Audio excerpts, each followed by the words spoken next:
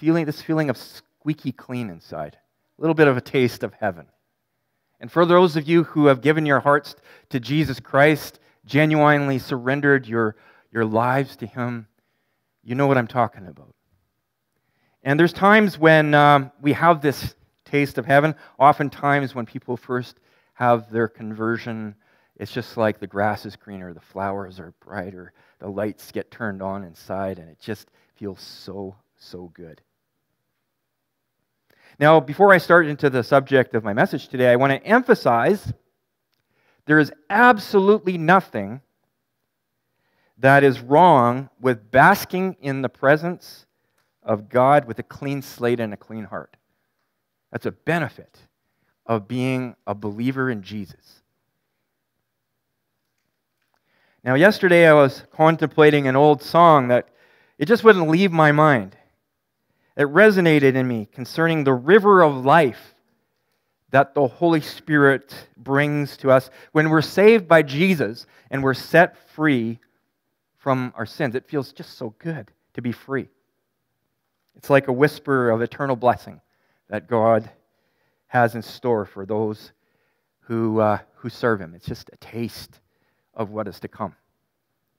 Now, James tells us in James chapter 1, verse 17, he says this, he says, "Every good and perfect gift is from above, coming down from the Father of heavenly lights, who does not change like shifting shadows."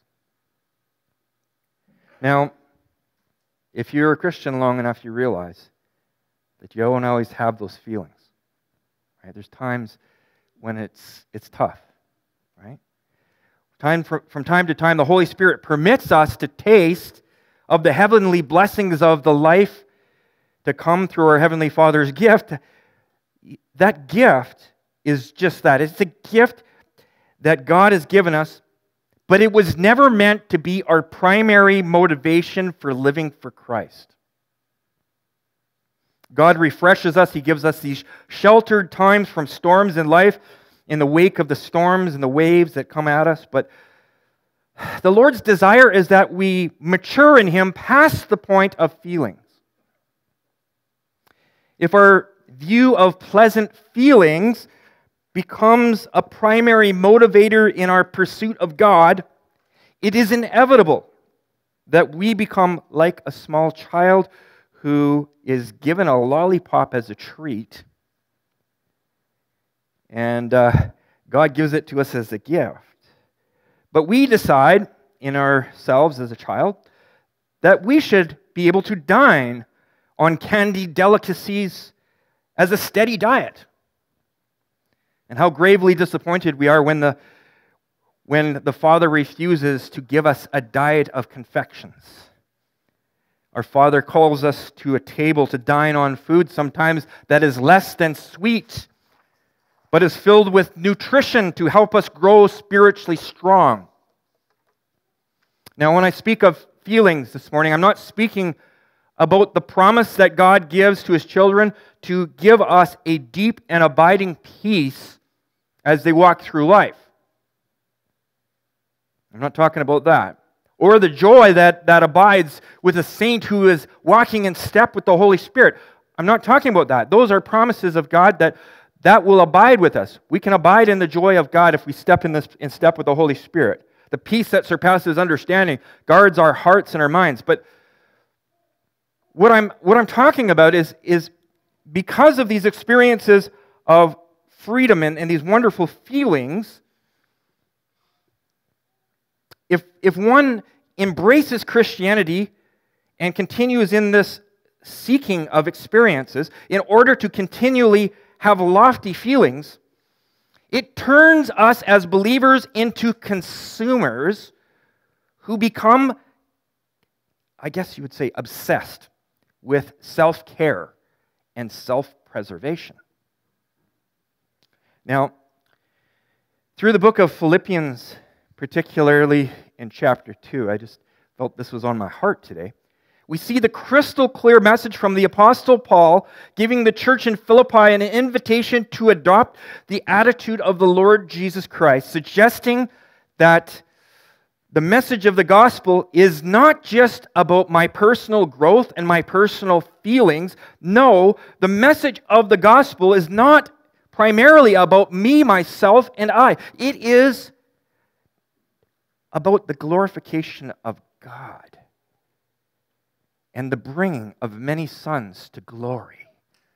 See, God has given us this window in time to sow the seed, and the Spirit uses us to sow seed into the world, and the Spirit does the work, and we speak the Word of God, and the Word of God plants into the hearts of people, and God's desire is that grain will sprout from this, and He'll be able to gather a good harvest into His barn. That's what this is all about, because God loves the world so much that He gave His one and only Son, that whoever believes in Him should not perish but have everlasting life. This is paramount in the mind of God. This is why Philippians chapter 2 encourages us to take our eyes off of ourselves. It's a natural default to care for ourselves, right? And when we're not feeling well, we care for ourselves. When we got to go out and earn a living, so we care for ourselves and our families and those closest to us. It's natural. It's a natural default. But Philippians chapter 2, starting verse 1 to 8, says this: "Therefore, if you have any encouragement from being united with Christ, if any comfort from His love, if any common sharing in the Spirit, if any tenderness and compassion, then make my joy complete by being like-minded, having the same love, being one in spirit and one mind. Do nothing out of selfish ambition or vain conceit. Rather, in humility, value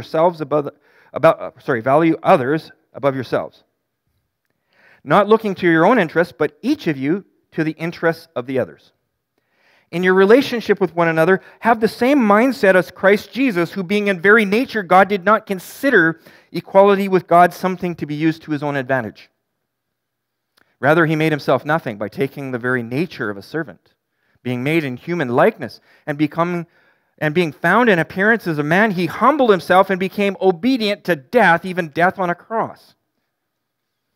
So when we read that, the Apostle Paul is making it very clear that in the Christian life, when you come to know Jesus, there is an encouragement. There is comfort. There is tenderness and compassion given to the believers from the Holy Spirit of God. It is so good. But in response to what God has done for us, Paul is suggesting that we not become hoarders of these good things, but calls all believers to consider other people more important than themselves. Even though it's counterintuitive to how our old natures are hardwired, when we are saved, we're given this new nature. And we're called to yield our members, yield our body and our mind to the Holy Spirit. Our true purpose in life as believers is actually found when we give ourselves away for the sake of the gospel. And this is what Jesus meant in Matthew chapter 16, verse 25, when He said, "For whoever wants to save their life will lose it, but whoever loses their life for me will find it." It's counterintuitive to the flesh, to the ways of this world. It's counterintuitive. But this is the way of the cross. This is the way of Christ. This is what God's calling His church to. And this is why the Apostle Paul encourages the believers in Philippians 2, 12 and 13, "Therefore, my dear friends, as you have always obeyed, not only in my presence, but now much more in my absence, continue to work out your salvation with fear and trembling. For it is God who works in you to will and to act in order to fulfill His good purpose." Wow, powerful. Isn't that scripture powerful? What's God's purpose for the church? He works in us to will and to act according to His good purposes.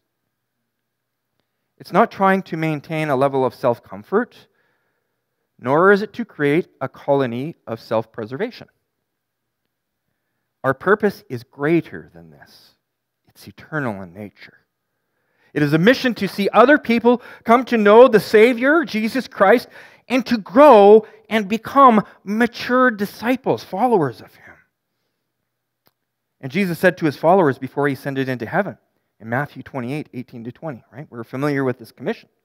Then Jesus came to them and said, all authority in heaven and on earth has been given to me. Therefore go and make, what? Make disciples of all nations, baptizing them in the name of the Father and the Son and the Holy Spirit, and teaching them to obey everything that I've commanded you.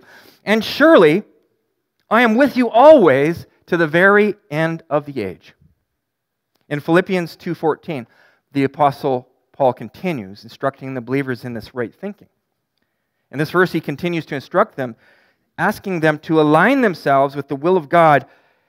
And the will of God is that they do nothing out of selfish ambition or vain conceit, but in humility consider others to be better than ourselves as the servants of God and of His gospel. Man, I have a hard time with that. My flesh doesn't like that. Yours doesn't either. We have a hard time with this, right? This is not denying ourselves, picking up our cross, and following Jesus. That's tough business. But God does not, you see, God does not leave us alone in this. He doesn't leave us to try and figure it out on our own through our own mental reasoning and intellect and all this kind of stuff. He says this, right? And surely I am with you always, even to the very end of the age. Wow. Philippians 2:14 to the first part of 16 says, do everything without grumbling or arguing, so that you may become blameless and pure, children of God without fault in a warped and crooked generation. Then you will shine among them like stars in the sky as you hold firmly to the word of life. Wow. You see, it's easy for us to be controlled by the flesh rather than the Spirit. We can get sidetracked and step out of sync with the Holy Spirit. And as a result, when we do this, our testimony for Christ can be tarnished by, what is it? It says here, do everything without grumbling or arguing, so that you may become blameless and pure. So when we step out of sync, our testimony for Christ, right, can be tarnished by complaining and arguing. Now, each of us has inherited a lot in life, right? And God has placed within us a sphere of influence at home, in our community, in our schools, if we're students, in our job, if we're working, or in a church, right? Wherever we are. And Paul instructs in the church in verse 14 that the believers ought to do everything without complaining or arguing, in order that they could become blameless and pure children of God without fault. That's God's desire. Because it's crooked out there. It's depraved out there. It's dark out there. We see this in our society, right? The depraved generation that's growing up around us. Look at the state of the world. Look at how it is. And in the midst of these dark times, the fact that the Apostle Paul gives this order in his teaching means that there's a propensity even for Christian people to deviate from God's pure intention for them, His pure call to them. There's a propensity even for Christian people to allow the flesh to reign in them and have the wrong heart when they do what they're doing. When we see the corruption around us, our natural reaction is grumbling and complaining and arguing about things as life drama comes at us at full force. And the apostle gives an order here because he senses the danger. He senses the danger of our natural propensity, all of us, to fall into patterns of this complaining and arguing. God help us, all of us. This instruction was given to prompt the church to let go and to let God, to pursue obedience. Because why? Because the testimony that we have for Jesus Christ is of paramount importance. Our testimony as children of God requires that we be marked by joy in His service, not characterized by the bitterness that comes from complaining and arguing. And when it comes down to it, when we do anything that we do through the Bible, we are taught that one principle needs to be our primary motivation. Can anyone guess what that one principle as our primary motivation is called to be through Scripture? What's the primary motivation that we're supposed to have? Love. Exactly right. Exactly right. There is no higher principle that needs our attention and to be our primary motivation than love. For the true believer, absolutely everything we do in the Lord needs to be hinged on this principle. Jesus said in Mark 12:30-31, love the Lord your God with all your heart, with all your soul, with all your mind, with all your strength. The second is this, love your neighbor as yourself. There's no command that's greater than these. And love is not our natural default. It's not our natural motivator. That is, in the Christian, okay, love is a byproduct of the Holy Spirit living inside of us. You see, love is the first aspect, the first characteristic of the fruit of the Spirit manifesting in the believer's life. Love as motivation leads us to follow the paths that Jesus exemplified when he walked the earth. When we walk to his drumbeat, our priorities end up changing. Our testimony for Christ becomes a primary concern when love becomes the motivation for everything. You see what I mean? Because we want people, what? To be saved. We want God to be glorified because he's worthy. We want those that are struggling to gain strength, to those who are battered to be healed and raised up. After all, the true Christian message is that Jesus Christ brings salvation. He brings healing, and he brings deliverance from the powers of darkness and of sin that have corrupted the planet. And that is something God wants us to have in the core of who we are. He delights when we live in this state. But let me tell you, and you guys understand this, right? Individually, right? When God calls us to this, someone doesn't like it. Someone does not like what's going on when we start to get this into our spirit and we start to act on it. There's nothing more irritating to our spiritual enemies than to see us yielding our entire being to God and having that effectively overflow into a ministry of service to other people. He doesn't like it. I mean, the Scripture speaks of a battle that rages. The war will ultimately be won. Our adversary, the devil, and his angels and his minions, they desire to steal, kill, and destroy, but God will have his way in the end, and they will be the ones that are in fact destroyed. But they want your testimony to be killed, squashed. They want to steal your joy and replace it with sour grapes of grumbling and argumentative spirit. Because our testimony is at stake, it is important for all of us to make a stand against the enemy. Because God has given us the provisions to stand firm against him and not to allow him to gain a foothold inside of us. Ephesians 6:10 says, finally, be strong in the Lord and in his mighty power. Put on the full armor of God so that you can take your stand against the devil's schemes. He's scheming. He's scheming against you and I and the church as a whole. He's scheming. He's always scheming and conniving and trying to fool and lie. Right? That's his nature. He's the father of all lies. And he understands that the obedient saint is the one who will be effective and productive in the propagation of the gospel. And we are called to be effective as ambassadors of that gospel. Have you ever noticed that you can live a Christian life and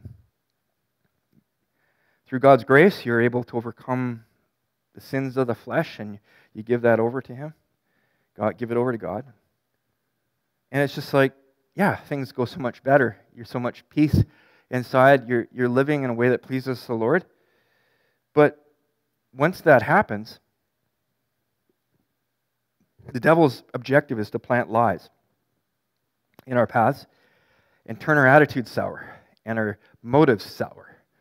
Because if he can turn our attitudes and our motives sour after he's succeeded in developing this bad attitude in us, or seeing it happen, I guess we don't have to let it happen, but he tempts people to get them onto that track, right? Because if he can get that happening, he lures us away and then goes back to getting us to sin in our actions again. So this is the nature of the fight, right?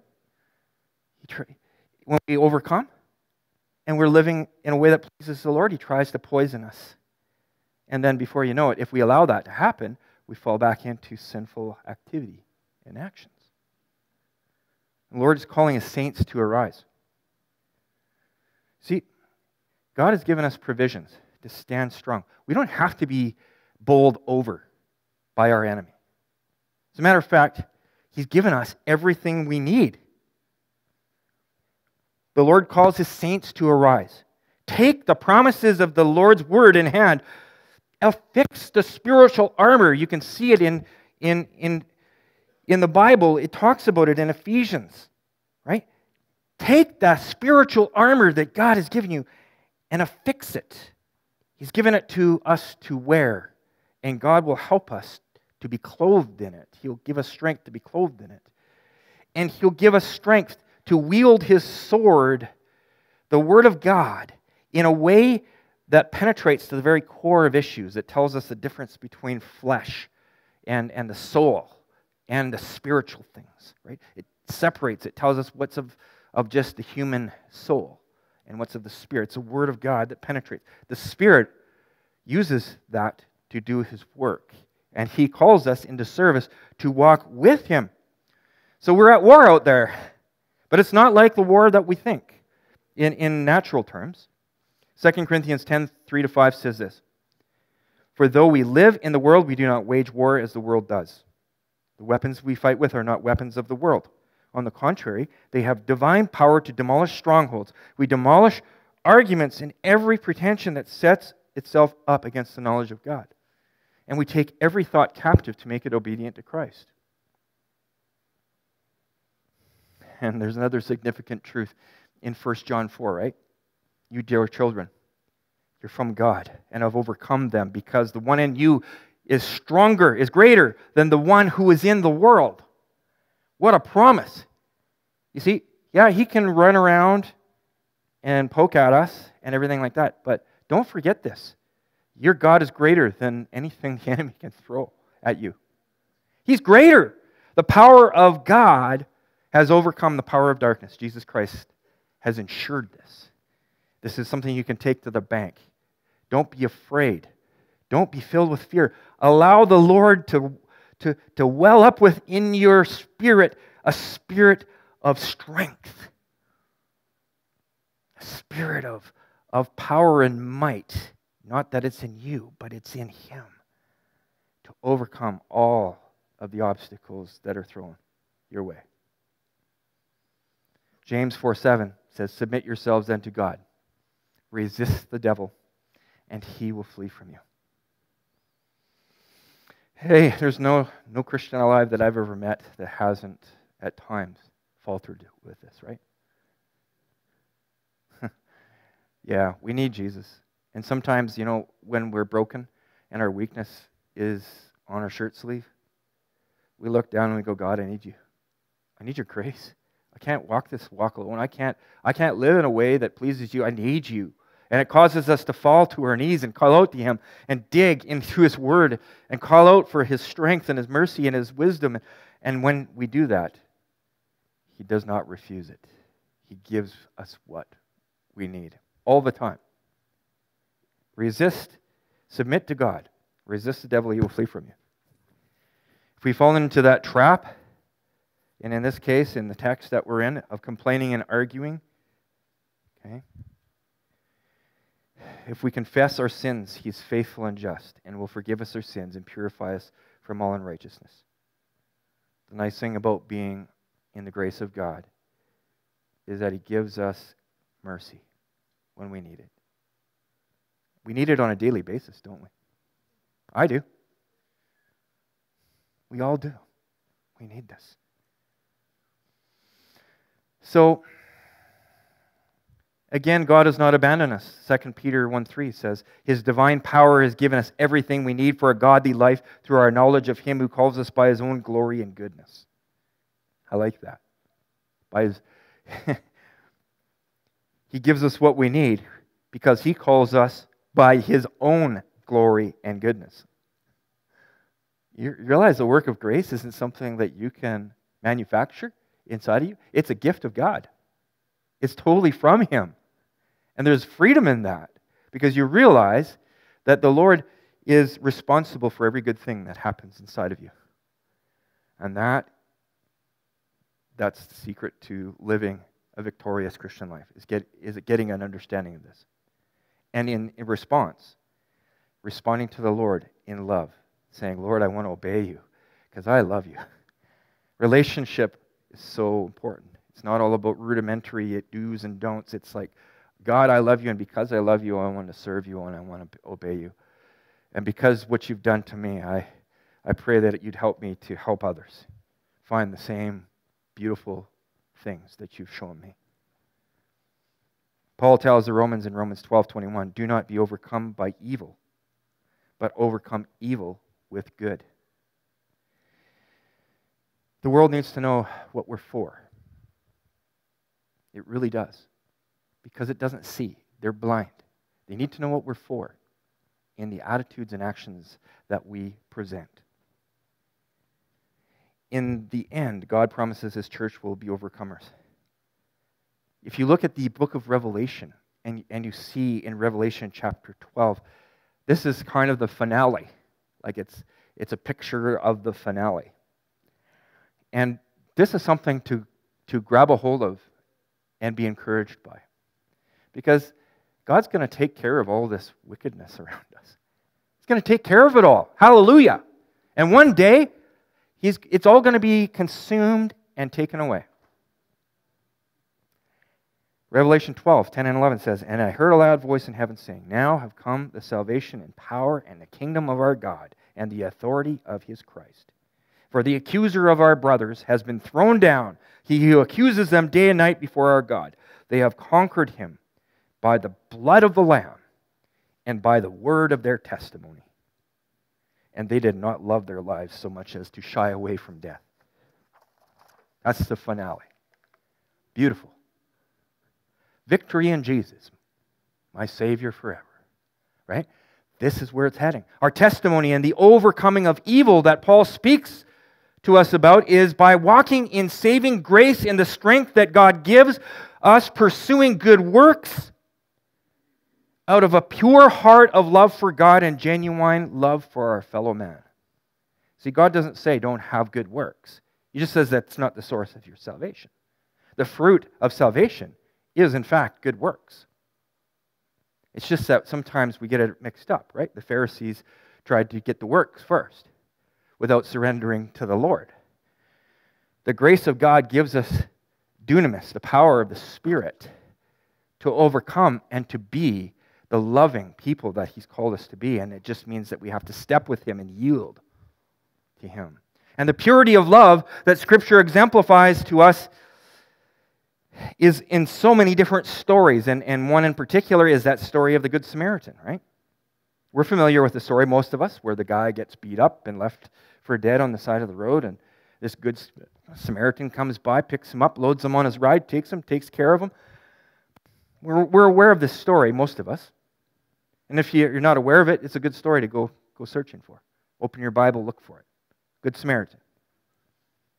The Samaritan man didn't receive approval from anyone, and he didn't do what he was doing to bolster his own self-esteem. He went outside simply to display a heart of compassion and love for the person that was bruised and beaten on the side of the road, on the highway of life.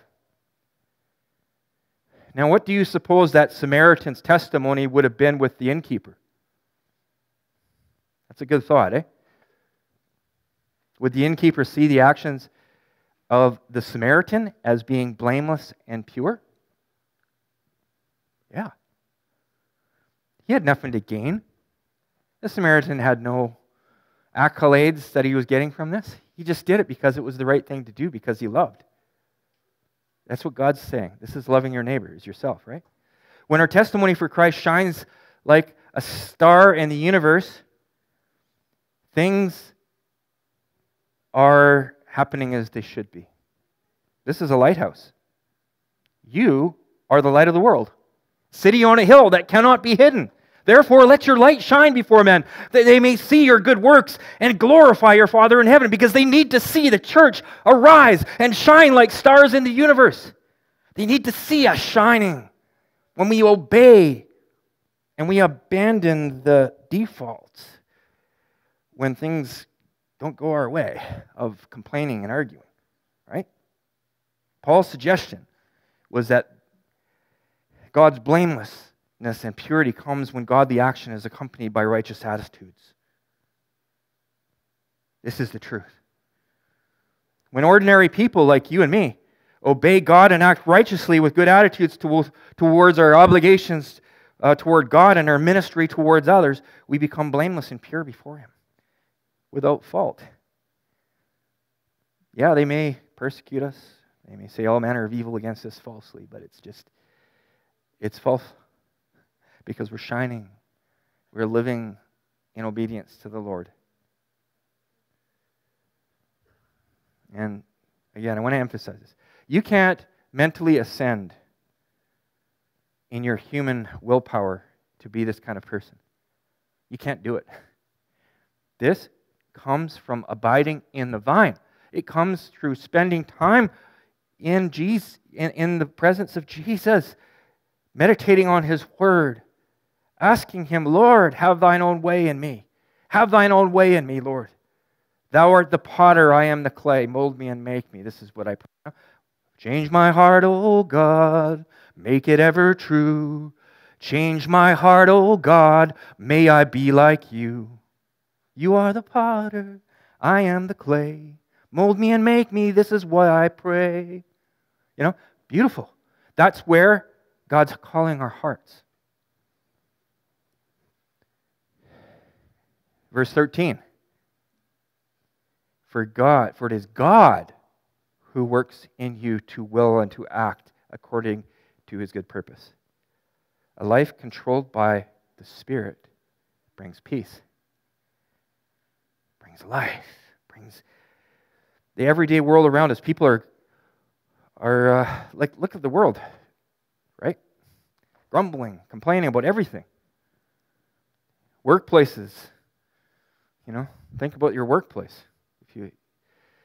If you work in a job with a bunch of other people, right? There's all kinds of things. People grumble about their wages. They grumble about that they got to work extra hours, that their conditions aren't right, that the lunch break isn't right. It just goes on and on and on and on. The employees deserve more.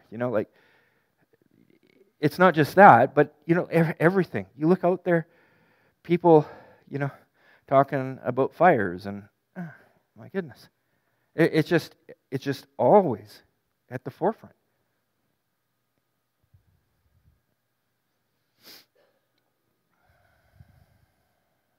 If you don't complain, but do your work cheerfully, as unto the Lord, you know what? You're going to stick out like a sore thumb. You are. Some people might not even like it. They may, are you goody two-shoes? What's wrong with you, man? Stick out like a sore thumb. Why do you always have to be so positive all the time? Don't you see that we're getting ripped off here, man? We deserve a $10 an hour raise. What's wrong with you? You don't ever join in with this.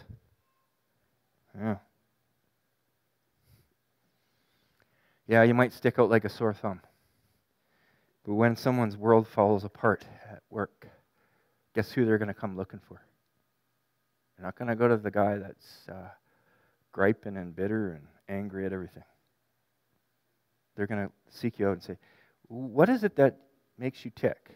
Why do you have a different view? You see, this is being the light of the world.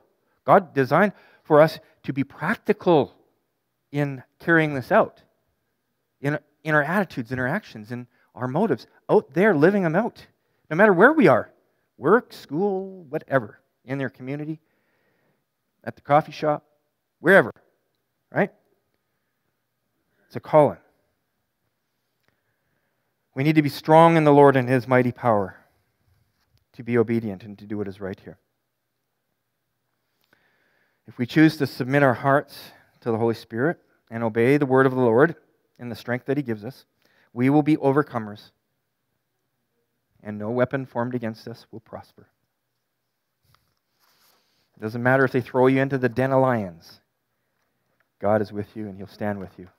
And you can be like Shadrach, Meshach, and Abednego, who said, "O King, know that we will not bow down.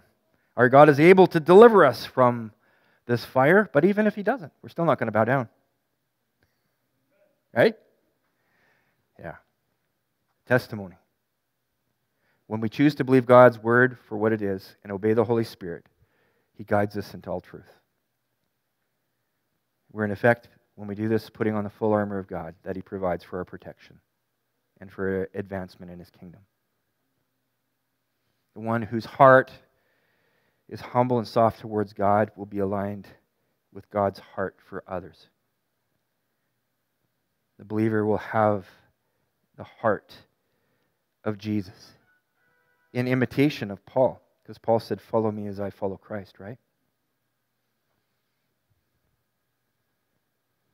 The dominant view of our world is that people need to pursue what makes them happy and at peace with self. And we look at our state of society, and that philosophy has really got us a lot of good places, hasn't it? Really? No. It's a disaster. Selfish people pursuing selfish ambitions with the goal of self-gratification. There's very little happiness out there and even less peace. But Jesus has given us the truth that sets us free. It tells us to lay ourselves down in service to God and to others. And when we do this, there is great happiness and great peace. I guess great joy would be the better word. Great joy and great peace. So, Matthew 5:15 and 16, Jesus said to His disciples, "Nor does anyone light a lamp and put it under a basket, but on the lampstand, and it gives light to all who are in the house. Let your light shine before men in such a way that they may see your good works and glorify your Father who is in heaven." Amen. Let us pray. And could I get the musicians to come forward? Lord, we thank You for the provision that You've given us to walk with You and to abide with You. Thank You for cleansing us and for, by Your grace, calling us to be participators with You in Your divine nature, Lord. I thank You that we can live in such a way that pleases You, not by our own might or power, but by Your Holy Spirit living within us. God, we pray that You would help us. Forgive us, God, for the times where we allow our feelings to rule us. God, we live in terrible times, and You know how it is out there. God, You are here, and You see everything. But God, help us to live in such a way that we shine like stars in the heavens as we hold out the word of life. And God, may You make this church effective in presenting Your gospel to those that need to hear. God, we pray for Your mercy on us, Lord, that we would follow after You with hearts that are surrendered fully. Collectively, individually, Lord God, that we would just commit today to live in such a way that our lives reflect Your love. And God, whatever that means, help us to go out into the highways and the byways and find those broken and beaten people along the roadways of life. And help us, give us the wisdom to know what to do and to be able to pick them up and put them on our ride and care for them, Lord, and do this with the right motive, Lord. Thank You, Father, for Your goodness. Thank You for Your love. Thank You for all the people here today, and thank You for Your word. In Jesus' name, amen.